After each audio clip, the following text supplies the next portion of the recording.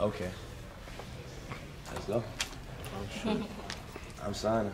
Give Belan a good, give him a good customer. Thank you. Thank you. I didn't want to keep you here all day. I had more, but I didn't want to keep. Oh, well, bring it on. I didn't want to keep us. We was gonna be here for a couple hours if I kept, you know. All right, look, let's talk reality. Number one, if I go through all this with Belan, and it gets to be to the point where I'm thinking that this ain't, I'm not getting through to him, okay? I may have to go back to the sales desk.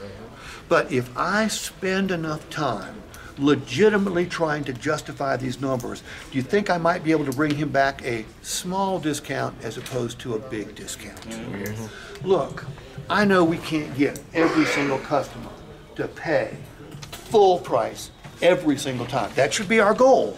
But I know, again, I've been doing this for 45 years. I'm really good at this. I sit down in front of real live customers. Can I get most of them to pay? Yeah, I can't get all of them. Do some customers just need a victory? Yes. Yeah, some customers need some sort of give back from us. But when you take the time to go through it, and by the way, did you ever feel like I was pressuring you? No, I felt like you just cut me off a few times. But no pressure at all. But was I persistent? Yeah, very persistent. And in fact, when I send this video to you, I want you to count the number of times I ask him to buy the car. Mm-hmm. Because one of the things I find that good salespeople do, I mean, they make an attempt to justify the number, and then they finish with like, how does that sound? What do you think? Do you understand? Woo, woo, woo. No, ask them to buy a car again. Andrew.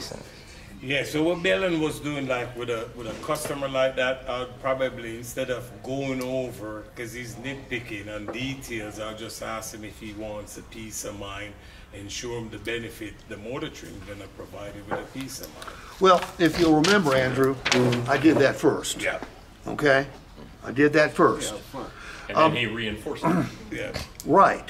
In fact, I went back, see, because I wrote it down, I could go back to it. I could say, this is all complimentary.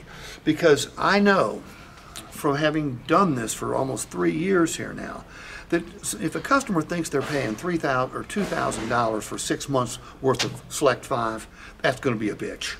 And that's not the case.